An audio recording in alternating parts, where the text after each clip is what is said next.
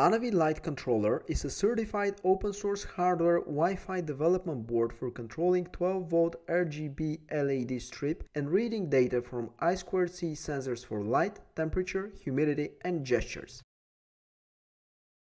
ANAVI Light Controller is compatible with the popular open-source software Home Assistant and through it supports voice interaction with Amazon Alexa. Alexa, turn on all lights. Okay.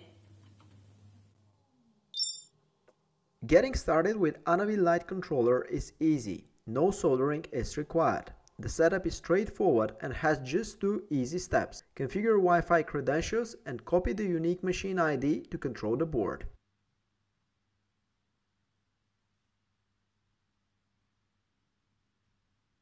ANAVI Light Controller combines open source hardware with free and open source software. Furthermore, it was created with free and open source tools only.